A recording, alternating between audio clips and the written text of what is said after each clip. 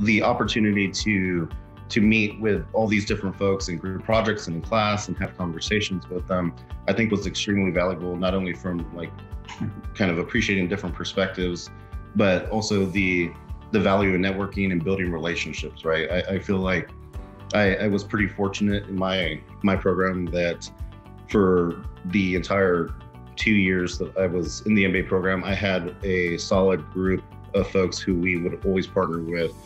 We still keep in contact. We meet up regularly.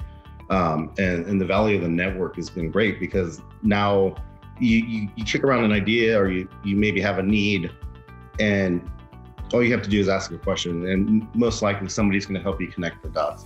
And then likewise, it's really cool being on the other side of it when somebody else has a need and you can maybe either you have a solution for them or somebody that you can connect them to that help them like achieve their goals.